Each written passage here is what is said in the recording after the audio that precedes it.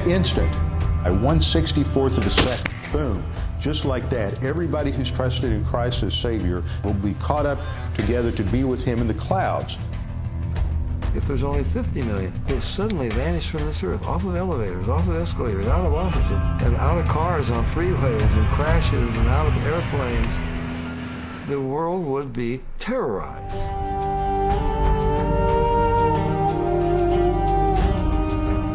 The rapture makes me have to focus because I may meet my Maker tomorrow.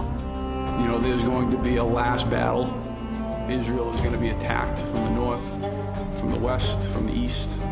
Jerusalem will become a place of horror for the nations. I mean, it will be a horrible time for the Jews because the anvil on which the human race seems to be crushed is Israel.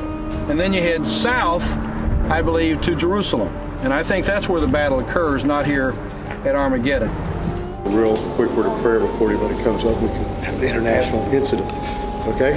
Yes. Lord, we do thank you for your grace, your goodness that you care about. There's no place for that mosque. It has to be removed. These are pictures that are inside the Alaska Mosque. You can dicker with them. When people think that they have to possess a place to possess the truth, that turns that spot into the blasting cap of religious conflict. I kept hoping one of Saddam's missiles would find its way over to the dome. Iran Shiites are, for me, much more dangerous than those Texan evangelicals.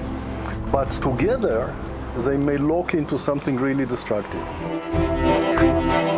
They hate us because it's their religious duty to hate us. They hate us because radical Islam is a doctrine of death.